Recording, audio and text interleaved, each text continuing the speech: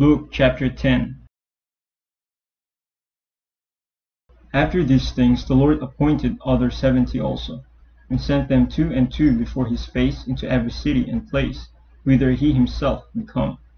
Therefore said he unto them, The harvest truly is great, but the laborers are few.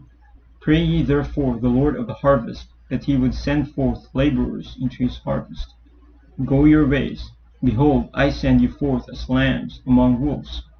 Carry neither purse, nor scrip, nor shoes, and salute no man by the way. And into whatsoever house ye enter, first say, Peace be to this house. And if the Son of Peace be there, your peace shall rest upon it. If not, we shall turn to you again. And in the same house remain, eating and drinking such things as they give. For the laborer is worthy of his hire. Go not from house to house. And into whatsoever city ye enter, and they receive you, eat such things as are set before you, and heal the sick that are therein, and say unto them, The kingdom of God is come nigh unto you. But into whatsoever city ye enter, and they receive you not, go your ways out into the streets of the same, and say, Even the very dust of your city, which cleaveth on us, we do wipe off against you. Notwithstanding, be ye sure of this, that the kingdom of God is come nigh unto you. But I say unto you, that it shall be more tolerable in that day for Sodom than for that city. Woe unto thee, Chorazin! Woe unto thee, Bethsaida! For if the mighty works had been done in Tyre and Sidon, which have been done in you, they had a great while ago repented, sitting in sackcloth and ashes. But it shall be more tolerable for Tyre and Sidon at the judgment than for you. And thou, Capernaum, which art exalted to heaven, shalt be thrust down to hell. He that heareth you heareth me, and he that despiseth you despiseth me, and he that despiseth me despiseth him that sent me. And the 70 returned again with joy, saying, Lord, even the devils are subject unto us through thy name. And he said unto them, I beheld Satan as lightning fall from heaven. Behold, I give unto you power to tread on serpents and scorpions, and over all the power of the enemy, and nothing shall by any means hurt you. Notwithstanding in this rejoice not, that the spirits are subject unto you, but rather rejoice, because your names are written in heaven. In that hour Jesus rejoiced in spirit, and said, I thank thee, O Father, Lord of heaven and earth, that thou hast hid these things from the wise and prudent, and hast revealed them unto babes. Even so, Father, for so it seemed good in thy sight. All things are delivered to me of my Father, and no man knoweth who the Son is, but the Father, and who the Father is, but the Son, and he to whom the Son will reveal him.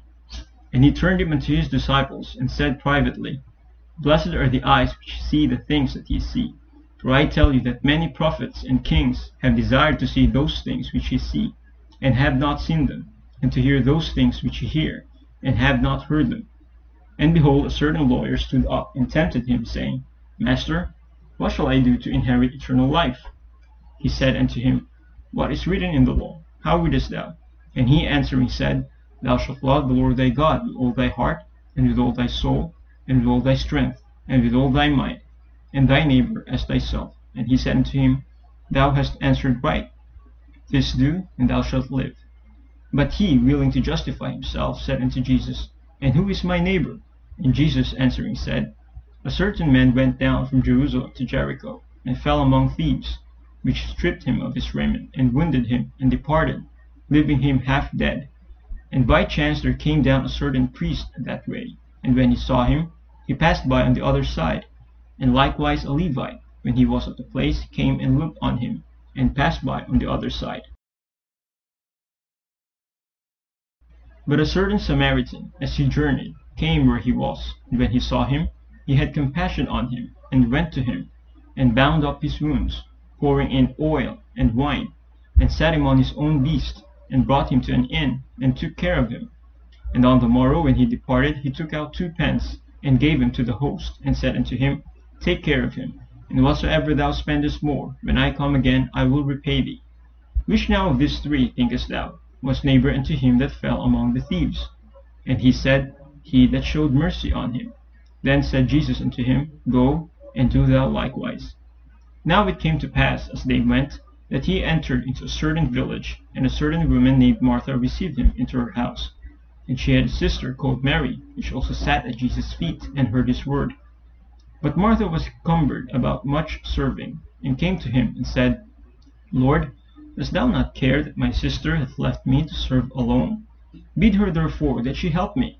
And Jesus answered and said unto her, Martha, Martha, thou art careful and troubled about many things, but one thing is needful, and Mary hath chosen that good part, which shall not be taken away from her.